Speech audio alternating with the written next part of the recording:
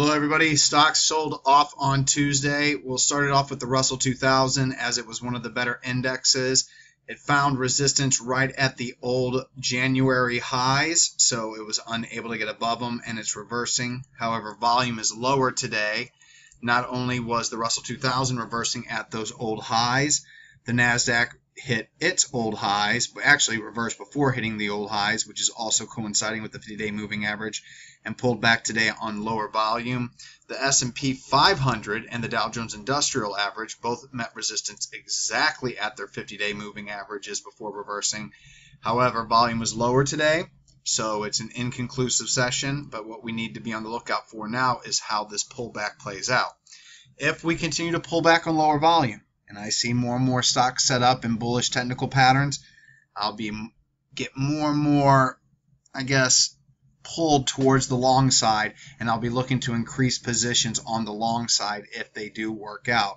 However, for right now, there's a lot left to the imagination. There are very few good-looking patterns out there, and stocks are just trading all wrong. It's very, very difficult market to gain.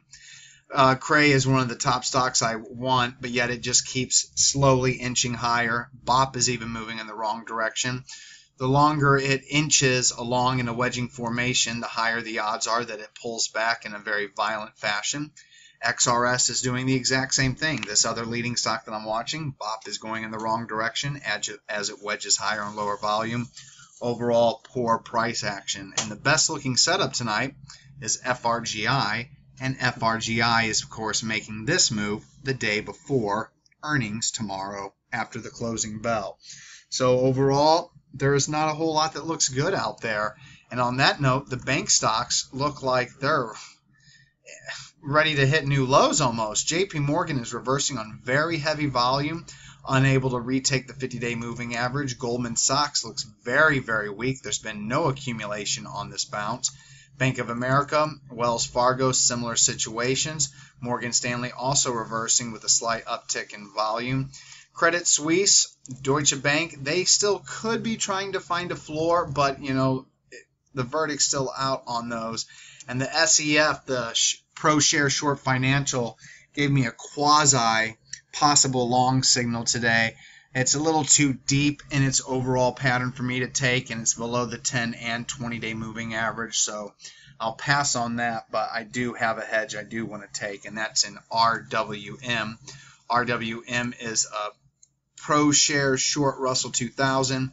Was looking pretty good today, and I was kind of happy about this signal until I went and I checked after hours, and I saw that RWM is up to the 69 level.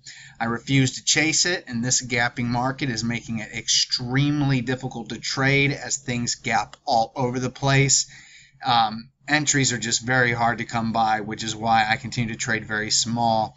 So RWM, if it decides to gap up above 68.81 in the morning, which means that the ask and the bid both have to be above 68.81 for me. If that is the case, half of this will be a market order, and I will keep half of a limit order on at 68.81, but as of right now, I have my limit order at 68.81 for 2.5% of my account capital in a stronger, more clear trending market, which is giving a more clear bearish signal. Let's say the index is reversed on huge volume today, and I get this signal in RWM today. This is probably a 5% signal, but thanks to the volatility, the V-shapes, the gaps, the sloppiness, and the overall terrible trading that this tape continues to offer us for the past year and 2 months, this will be a 2.5% position. There is one long position I'm interested in setting buy stops on. However, as of right now, I'm not sure where the best level would be. I'm not going to always be around to be able to track it intraday, so I don't know what I'm going to do with this. I think I will give it more of a time because the 20-day moving average and 10-day moving average still hasn't touched price yet.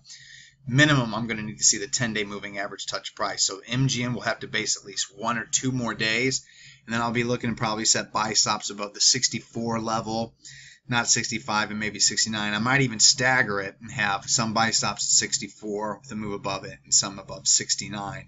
This is a speculative play, but it's one of the best coiling looking gold stocks out there. And as you can see, if we just do a measured move from its previous low to previous high, we're looking at a 260% gain for about a 5 to 10% risk on the position. You just have to invest your capital accordingly. But besides that, there isn't a whole lot to go over. JBSS had, this is one of the few perfect speculator scan quality names, but I tell you what, we got a long signal back here, and it's been weird trading ever since with the big reversal the next day. And then it tried to move higher, but couldn't close near its highs. Same with the 18th, same with the 19th, and same with the 22nd. And then finally today, you get a sell-off on above average volume with BOP, which was trending towards Maxstream BOP, falling significantly.